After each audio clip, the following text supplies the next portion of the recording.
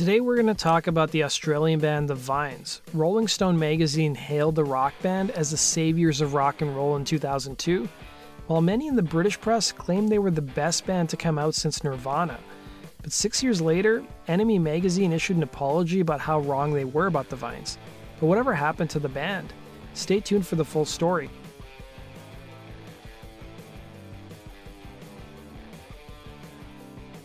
The Vines shocked the rock world in 2002 with their debut album, Highly Evolved. Along with bands like The Strokes, The White Stripes, and The Hives, they were hailed as the next generation of rock bands. The band's influences included a mix of British and American rock, including the Beatles, Oasis, Blur, The Kinks, and Nirvana. Even though the band wouldn't break big until 2002, their origins dated back to 1994 in Sydney, Australia. Frontman and guitarist Craig Nicholls would grow up in a suburb of Sydney.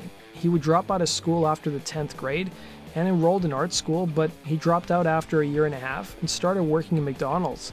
It was at that McDonald's he met Patrick Matthews, who also worked there, and they quickly bonded over their similar taste of music, including Pavement, Beck, and Nirvana.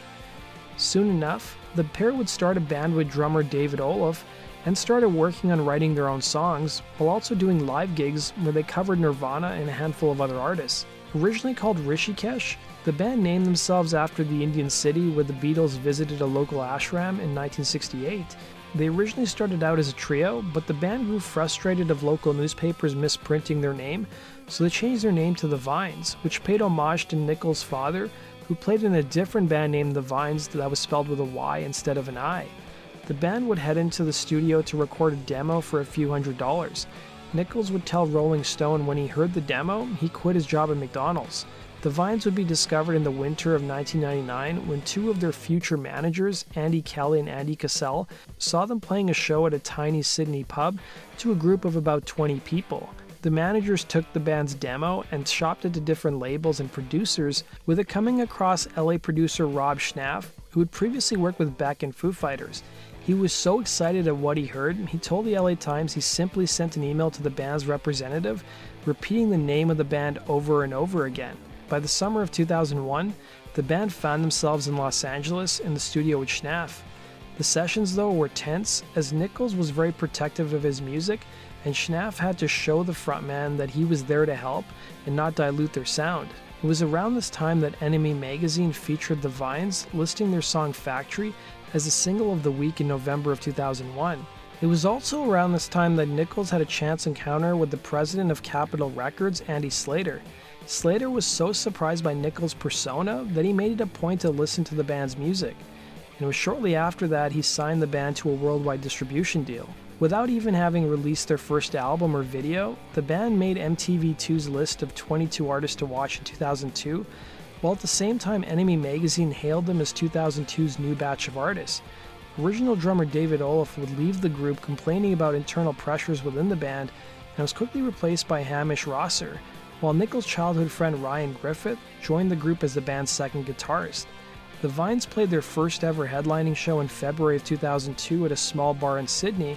An excited crowd would pack the venue, and NME Magazine stated at the time about the gig, "This band are the future of rock.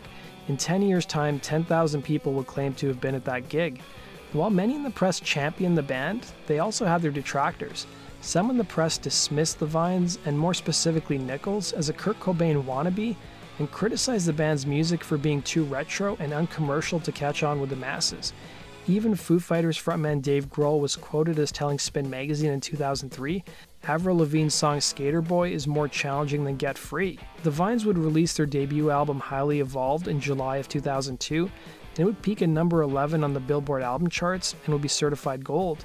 The album was hailed as a throwback to garage rock, and their single Get Free would be the big hit off the album, peaking at number 13 on the mainstream rock charts. But as the band hit the road, frontman and guitarist Craig Nicholls' behavior became volatile and unpredictable. Plenty of interviews done around this time showed clear examples of that.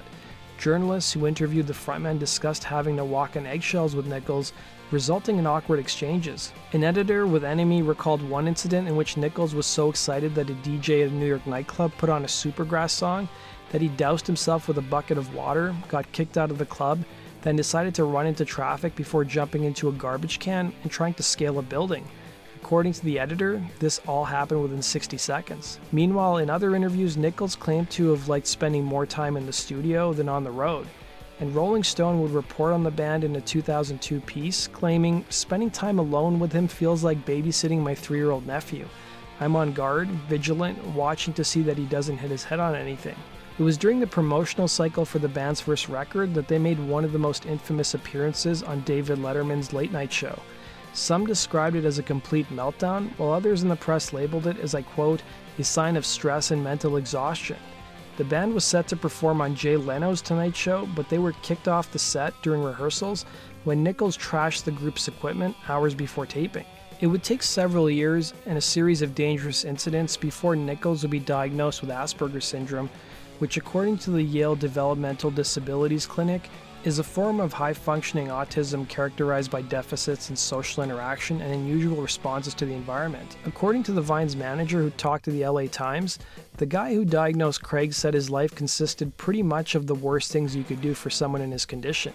Being in a different place every day, meeting new people, just having everything be totally unstructured.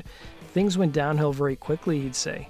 The prospect of whether the band would even tour in the future was up in the air given Craig's diagnosis. The band's manager Alex Kelly told the UK newspaper The Observer, "The thing we said to them a few months ago is, if they play live again, they pretty much have to be the best live band in the world. I don't mean that flippantly. If they perform disastrously, it would be horrible for them, for everyone around them. But if they were to tour again, I worry that it's going to be back to how it was. It's down to us and his family and the band to keep a lid on everything so he doesn't just go back to the way he was before." The band would still play tours, but they'd be much shorter in length and more sporadic. 2004 saw the band release their second album, Winning Days, which peaked at number 22 on the Billboard charts in America. The album didn't even go gold and sold a fraction of what their debut album did.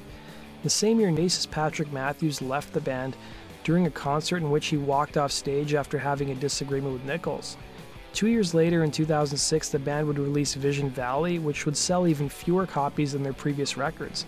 It would result in the band being dropped by their label Capitol Records.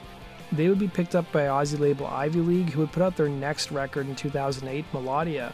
In 2012, it came out that Nichols was the only remaining member of the group, as longtime members Hamish Rosser and Ryan Griffiths quit the group, with Rosser telling the music website Faster Louder, "Part of the reason for falling out with Craig is that I've always enjoyed playing in more than one band at any given time, and this was always an issue with Craig." Nichols would continue playing music under the Vine's moniker.